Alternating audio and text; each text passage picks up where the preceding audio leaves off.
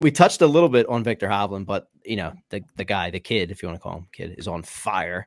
$18 million doesn't seem like the kind of person that like even cares about that part of this. No, And well, he doesn't. Yeah, I mean, just they asked him about 2 weeks in a row. I mean, the guy just performs. He's now 4th in the official world golf rankings. That gives Team Europe 3 of the top 4 players in the world at the top of that.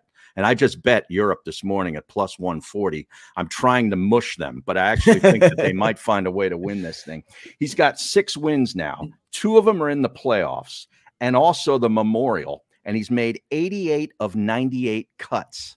Whew. 98 events, 88 cuts made. That's wild. And I compared that with another guy that doesn't have a major yet, Patrick Cantlay. 8 wins, 4 are in the playoffs, and he's won the Memorial twice.